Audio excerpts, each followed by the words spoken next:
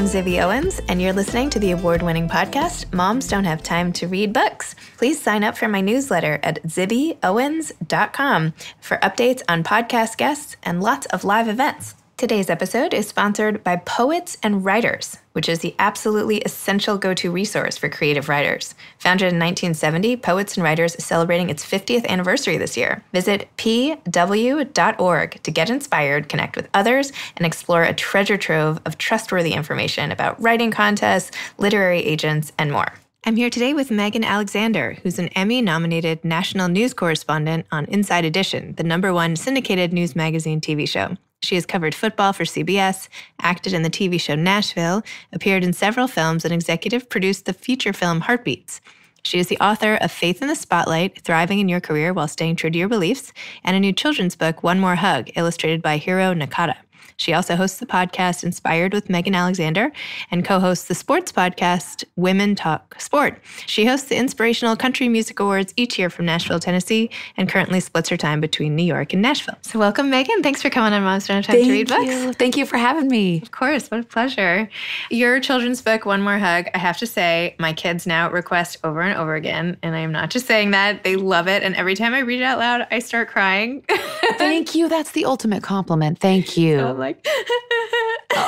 And I do too. I'm crying too still. So why don't you tell listeners what One More Hug is about? Yeah. So when I was thinking about writing a second book, my first book was about faith and more of a guidebook for young adults. And when I was thinking about my second book, I got some great advice. Write what you know, what's going on in your life right now. And I started talking about my son, who at the time was in kindergarten and was having a lot of anxiety getting on the school bus. And he kept running back to me for one more hug, Wilma, one more hug. And he must have asked me for 5 or 6 hugs. And what started as being first in line to get on the bus, by the time he was done running back for all those hugs, he was the last little boy to get on the school bus. And this went on for almost 2 years, kindergarten, first grade.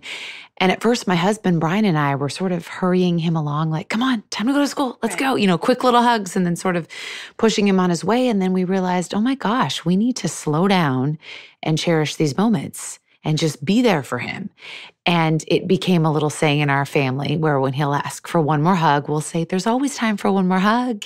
And that happens at bedtime. That happens when mommy needs to travel for work. And that's how the book came about. I was telling my editor that story, and she said, Megan, that is your next book.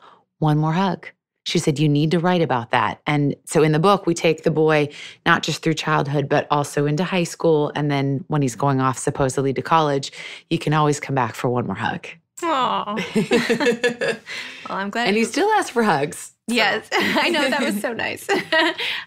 My son was literally like walking out the door today, and my husband was like, aren't you going to like give your mom a hug? And he's like, oh yeah, right. And I'm like, really? No, you have this whole beautiful book, and like I can barely get my kid to turn around. But anyway.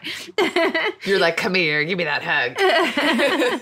So I found it interesting in the book, you actually cited the study from Child Trends, a leading nonprofit research organization, saying that children receive lifelong positive outcomes when their parents express warmth and affection to them. So this seems like an obvious point, right? The more you're nice to your kids, the better off they'll probably be most of the time. And yet, is there always time for one more hug in the craziness of day-to-day life? It seems like there have been many times where I'm like you used to be, like getting people, okay, enough snuggling. Now it's bedtime. Yeah. So how do you know when to draw the line? When do you stop your hugs? Like, do you have a hard stop at 5 or 6? Or that's a really good question. And honestly, I don't think I can ask that question. Literally for Chase, my son, on whom this book is based, it was about 5. Mm-hmm. And then he was good. He would literally run back for about 5 hugs. And then at bedtime, both Chase and now my younger son, Catcher, probably call out for 2 or 3 one more hugs. I think by 4 or 5, my tone is a bit more, okay, time to settle down now, time to turn off the lights. But honestly, for me, I try to just put down my phone and appreciate that moment. And as a working woman, I got to say, I wasn't always that way. I mean, I absolutely hurry my kids along at times. And it was really a realization of this isn't going to last forever. Because I'm a young mom. I have an 8-year-old, I have a 4-year-old, and now I have a baby. And so I'm seeing it go by like that, even just with my 8-year-old. And I'm getting really sentimental. And I think as a reporter, you try to figure out the who, what, where, when, why. And I want to be the best mom I can be. And I have a lot of fear as a mother. I mean, I've had this conversation with my husband and friends numerous times where I feel comfortable interviewing celebrities, CEOs, top newsmakers. I get very scared when my sweet little boys look up at me and ask me a question I don't know the answer to. I'm really worried about being a good mom. And so in this season, it's just been slowing down and going, maybe it's just a hug right now. I don't have to have all the answers, even though I want them. I want to do the best that I can. It's been slowing down to just give those hugs because I'm trying to just give them what they need in the moment. And yet you're already giving them what they need without even trying. Oh, I hope so. No, it's true. I mean, so. Not to say like I know so much more because I have 12-year-olds, what do I know? But the stuff that the kids really need is not the stuff that will come out of your mouth maybe one day and not the next. It's just like that sense of like you loving them, and no matter how busy you are, like you're going to give it to them, Oh, I hope so. Well, and you brought up a good point with the research. With our little boys, you do see, I mean, I come from a family of girls. My mom is one of 3 girls. I have an older sister. And so having boys, you start to notice that media and culture and society wants them to dry their tears quicker than I kind of thought would happen with sports and with activities and, be tough, suck it up. You call it this like the shake it off. The shake it off, absolutely. And I found myself going, oh my gosh, I don't want him to stop expressing his feelings. I think there's a way we can teach our boys to still be tough and yet express that need for affection and love, because ultimately doesn't that make the best husbands and fathers if our guys can still express their emotions, and just everything going on in the world today, and wanting our boys to still feel like it's okay to show the tender side of them. So that's kind of been going through my mind too, is, oh gosh, I want my 8-year-old to know as he's, beginning to kind of look around the playground and see that boys are supposed to, toughen up a little more. Like, it's okay to still share your feelings. That's, again, a season that we're in right now, and where my heart was when I wrote this book, is I want him to know it's always okay to come back for a hug. And you wrote a song to accompany the book also. Yes. And I can't believe, so you play the guitar at bedtime? That's amazing. Yes. Well, I'm very basic. I just know your basic chords. And I quickly learned growing up when I took guitar lessons that like all the Beatles songs are 4 chords. Like you can play a lot of music by just knowing your basic chords on guitar. But yeah, once we put together the book and the manuscript was ready to go, literally my next phone call was to my friend Michael Oakes, who I worked for 15 years ago in Nashville. He's an incredible singer-songwriter. One of my first jobs, I called him. We've stayed good friends. And then I called my friend Lucas Hogue, who's a country singer in Nashville and also a great songwriter. And I said, we have to write a song that goes along with this book. Just the emotions, and let's do a sweet children's lullaby. And so, yeah, we put it to music and put together a music video. And my son has a little part in it. Both of my kids are in it. And we just try to express this story of one more hug in a musical way. Just one more way to express, what we want to give our kids. Yeah, why not? I mean, yeah. If you have the skill, that's amazing. Yeah, and music's a part of our routine too. Bedtime, like you mentioned, I play the guitar for my boys and sing to them. That's a way for me to connect with them. So it was just kind of a logical thing to do to accompany the book. When I first read that, I was like, oh my gosh, I barely know my own name by bedtime. The fact that you're like whipping out the guitar and like composing music, I was like blown over. Well, some people tell creative stories to their kids. Some people, for me, it was just, let's pick up the guitar and start singing. I think everybody has something. Yeah, okay. I'll take that. Yeah, everybody has something. Some parents tell jokes. Yep. Like everybody has a little something. Okay. And go back a little bit to your first book. So how did the idea for that book come about, and what's like the main takeaways from that book for people who haven't read it? Yeah, so that book is called Faith in the Spotlight: Thriving in Your Career While Staying True to Your Beliefs. And I've been in the entertainment industry now for about 15 years, and I got an email a couple of years ago from a pastor in Seattle, Bothell United Methodist Church. I was born and raised in Seattle. And a pastor emailed me and said, I have a church full of young, ambitious women of faith. They want to go after their goals and dreams, get that corner office, climb the corporate ladder, maybe work in entertainment, but they don't want to sell their soul to get there. And they look at pop culture and they just think, I don't want to do all that. Is there a way to still achieve while maintaining my faith and values, how I was raised. And he said, I know of you. I don't know of that many people in the entertainment industry that have maintained their faith. He said, would you come speak to these girls? And I'd gotten that email before. And I felt like it was just yesterday, I was that girl sitting in church with big dreams, wondering how it was all going to play out. And so that got me thinking, gosh, let's go to the bookstore and find a book I can refer to these young women. And I found a lot of good books for men on being a Christian businessman or bringing your faith into business for men. And then I found a lot of great books for being a mom or a wife with a faith-based, set of guidelines, but very few for the young, working, ambitious female. And it was that light bulb moment where I thought, I need to write it. I really don't see any books, and I'm looking for them myself. And so I sent out 10 book proposal letters. I got 9 rejections and 1 yes from Simon & Schuster to write that book. So I said, anybody listening, if you want to write a book, all it takes is 1 yes. I could have been very discouraged after 4, 5, 6. The 9th letter comes back and they said no. And then I got that 10th letter that was a yes. So hold out for 1 yes, everybody. That's all you need. You probably heard that from other authors too. I have, but it never gets old. Yeah, so hang in there. And so the book came about, and it's been a way to just kind of give a set of guidelines and inspirational stories and advice and practical advice. I wanted it to be meaty. Let's really talk about body image, negotiating. What do you do if you find yourself in an uncomfortable situation? I shared the story when I was asked to wear a dress that I wasn't comfortable wearing on national television, or maybe you're on set for a movie and they want to push the scene more than you're comfortable with. What are you going to do? And so it's not just me, it's a lot of people I know in the industry. What do you do? Well, I said no to that film. That was an independent film a couple years ago. It was the final scene and it was a love scene. And the script called for just a romantic close hug. And we were on set and the director said, cut. And he came over and he said, let's just do a little bit more. Let's do this, let's do that. And he really started pushing it beyond what I was comfortable doing. And everybody's staring at you. What do you do? I never discussed that in college. I never went over that with my acting coaches or teachers. It was more technique. And so I got uncomfortable and I said, I'm sorry, I don't think so. I really like what's in the script. And he kind of looked at me and he went, okay. And we ended up being fine, and the movie was filmed that way. So that's a positive instance. But there was another time where I had to just turn down a role, and they said, okay. And they just gave it to somebody else because I wasn't comfortable. So I tell young people, try to know who you are before you get into this industry. Parents, try to run those scenarios with your kids. What would you do if this happened or that happened? How would you decide? What would be your response? Because I talked about very little of that when I was studying to be in this industry. And I think we got to talk about it and give examples. And everybody's comfort level is different. Mine is different than this girl or that girl. So just find out what works for you.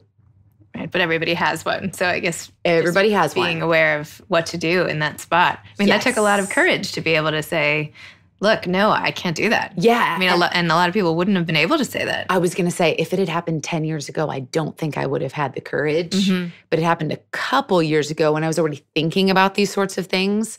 So yeah, it's important to talk about it early. Talk about this stuff in junior high and high school. This is not just good for people of faith. I'm not Christian, but this is like a great book for my children too. This is a book for anybody, right? Anybody who's just trying to adhere to any good values in life, right? Totally. What's your comfort level? What do you believe in? What are your black and whites? What will you not compromise on? Absolutely. Just knowing who you are and what you want to represent. When people see you, I had Beyonce's vocal coach about a decade ago. I took a voice lesson with Beyonce's vocal coach in Nashville many, many years ago. I saved my pennies and I took one with her. She was super expensive, but she literally said to me, Megan, who are you in this industry? Who is Megan Alexander? And I said to her, well, I don't know. I was hoping you could help me. And she said, Megan, we can't tell you who you are. You need to decide. And if you don't, somebody else will decide for you. One day you'll wake up, look in the mirror, and not be crazy about what you see. Awesome advice. And that applies to so many situations, just defining who you are. So could you answer that question now? Yeah. I think I'm somebody that I want my family to be proud of my work. I think about my father. I think about my grandfather, my friends, young women that I know now are watching me and reading my book. I want them to be proud of the work that I do, whether it's in, print form or on television. I like to do inspirational work, inspirational content. I like there to be some redeeming factor to the art, right? Some story that's being told or a moral of the story. I think that's important, So still trying to fine tune it. Now as a mother, I'm aware my little boys and soon my baby girl will be watching mommy. And what does that mean? I want them to be proud of my work. And did your podcast come as an offshoot of this inspirational endeavor? Absolutely. So many inspirational stories I find get left on the cutting room floor in media because there's just not enough time for all of them. And so, I said, I've got to create an outlet where I can tell some of these stories and interview these people that are doing awesome things. So I just told you before we started here, I'm so grateful for podcasts and the opportunity to get this content on air. Anybody can do it and tell these stories. So true. So how often tell me more about your podcast. How often do you record it? Like, how are you fitting all this into your life? I know that's like an annoying question. How do you do it all? But logistically, when you split your time, you're between Nashville and New York, and you're doing this podcast and hosting. You're doing like a zillion things. Well, the podcast is kind of on hiatus right now. Okay, all right. Once I got pregnant, and I have a 2.5-month-old baby girl at the time that you and I are talking right now, I knew I needed to cut back. It was just a little too much. I'm happy to hear that. I'm like, oh my gosh.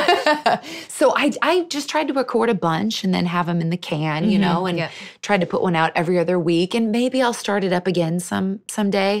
I really enjoyed doing it. I love what you do. You're really good. I listened to your podcast. I really enjoyed it. Oh, thank you. And you mentioned in one of your podcasts with some hairdresser you had on the Upper West Side. Yes. So I have to ask you also, like, who that is, because that is not so far from here, and I love your hair. You're so kind. That is Cher. Shout out to Cher at Dramatics on the Upper West Side. No way. 72nd. Stop it, Dramatics. Yeah. No way. That's yes. Right. Okay. I just stumbled in once and said, that's so funny. It's been there forever. That's why I'm joking about, like, when I was in high school. Oh, Dramatics is a chain that's all over Manhattan. Yeah. Okay. Yeah. Sorry. Okay. So I'm still, like, going back to how you do everything aside from stealing your hairdresser.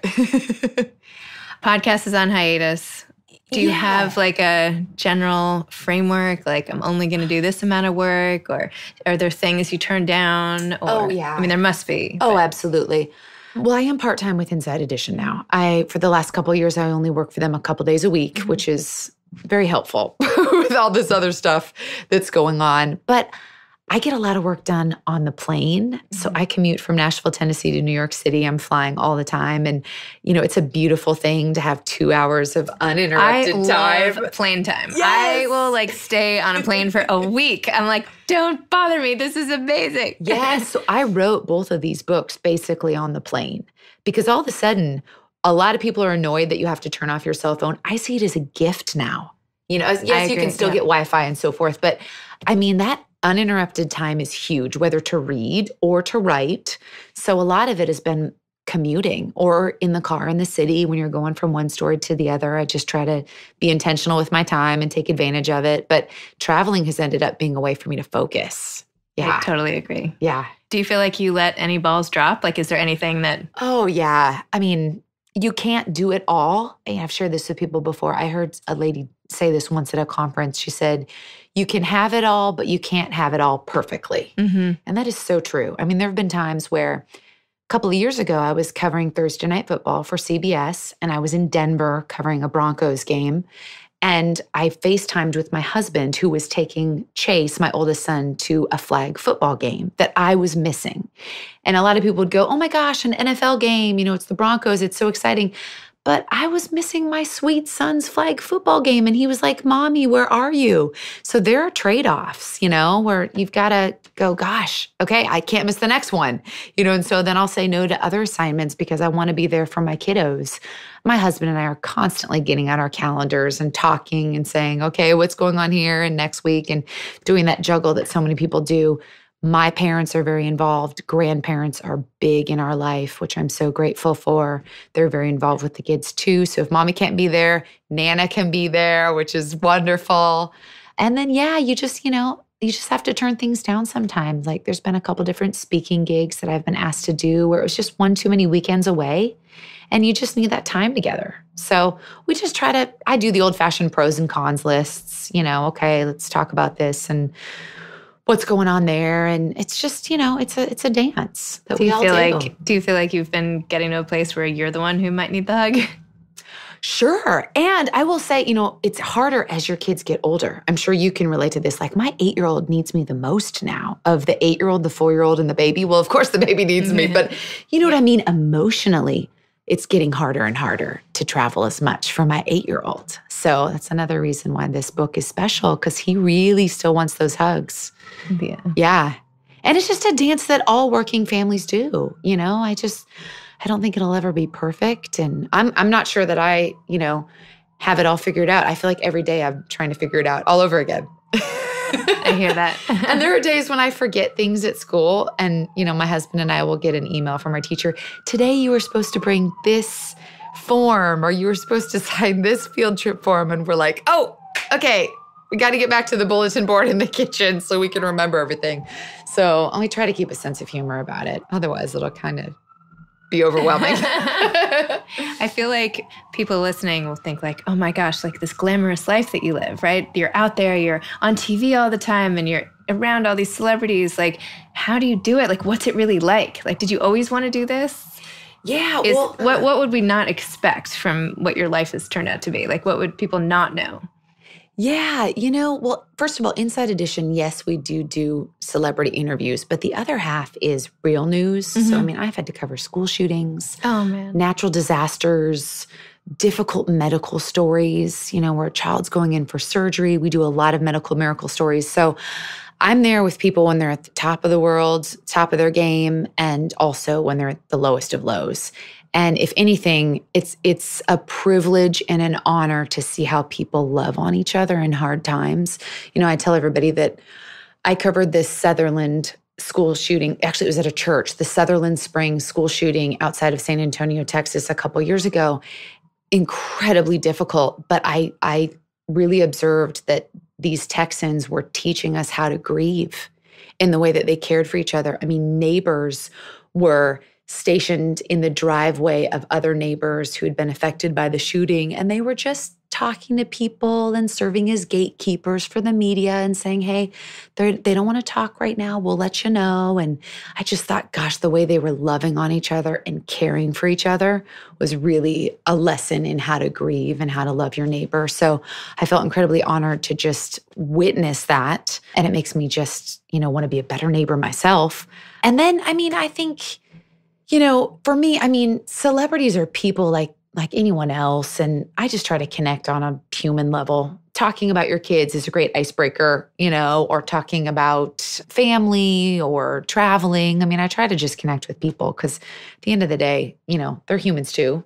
And yes, we see them in glamorous moments, but I've also seen celebrities where their kids are asking them for their attention or interrupting something, and they're being a mother or a father, and you realize, wow, everybody's really human, and we all go through the same thing. So the behind-the-scenes moments are some of my favorite, which we don't always get to show on TV. It's a quick 2-minute story. But I'll just end by telling you that something that was really cute that happened was I covered the CMA Awards recently, the Country Music Awards in Nashville. And there were all these celebrities coming down the carpet. You've got Tim McGraw and Carrie Underwood and Maren Morris and all these celebrities. And then I saw in the distance this woman in all black, and she was like, Megan. And I was like, oh, hey. And she's like, I'm Grayson's mom. And I was like, oh my gosh, I'm Chase's mom. Make a long story short, my son goes to school with her son, and she's a publicist for all these big celebrities. And we just connected on that cute human moment.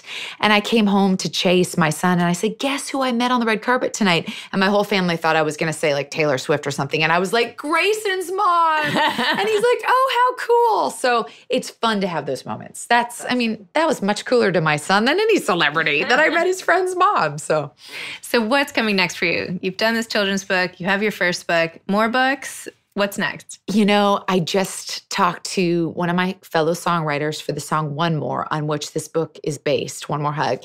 And we are thinking about putting together a children's album of children's lullabies. All originals. We would need to write them, maybe 1 or 2 covers. I thought it would be fun to do like 1 or 2 Disney songs, just acoustic vocal. But yeah, I'm thinking about a children's album, which would be so fun and sweet, and just, putting on those songs as we're tucking our kids into bed, bedtime lullabies. So that's kind of on the horizon. Very fun. Yeah. That's great. Do you have any parting advice? I know you gave some already to aspiring authors. Yeah, the best advice I got was write what you know. This is a story about me and my son and our relationship and his need for one more hug, which I think so many parents and grandparents can relate to, and other people too. So if you want to write what you know. What's going on in your life right now? What's your season of life? And keep it simple. I mean, this is a very simple book, one more hug. So that would be my advice. Write what you know, keep it simple, and all you need is one yes. So hang on for that one yes. Excellent. Thanks, Megan. I really appreciate you coming on Moms Don't Have Time to Read Books. Thank you for having me, Zibby. No problem. You've been listening to Moms Don't Have Time to Read Books with Zibby Owens. Please make sure to sign up for my newsletter at zibbyowens.com to get more updates about episodes like these and also lots of live events. Thanks so much. Today's episode has been sponsored by Poets and Writers. Visit pw.org to get inspired, connect with other writers, and explore a treasure trove of information about writing contests, literary agents, and more.